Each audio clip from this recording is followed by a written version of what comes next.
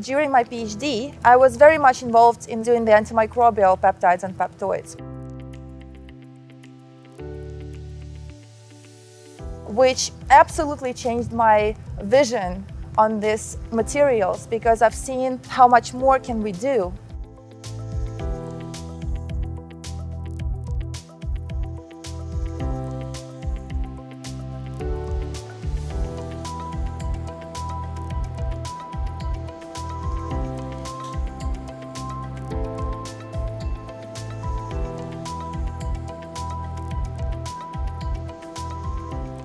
This has been a recent awesome discovery, and it can be also used for sensors or for other applications that we might not know yet. When you create this peptoid that you designed, then you see, does it assemble? Does it have any antiviral activity? Yes or no? You can see it right away. We can design any peptoid we want, and we recently discovered that the peptoids can self-assemble in a more complex nanomaterials.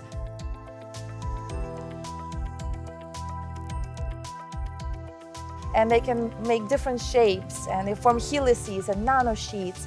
And then you try to figure out what is the application. There is a lot of undiscovered potential in that, and hence I'm here. Molecular Foundry is a user facility.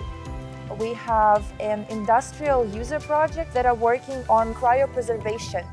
So they're using peptoids to preserve organs for transplant, and that can be a game changer for the hospitals. It's great to be a part of a team that is constantly discovering something new.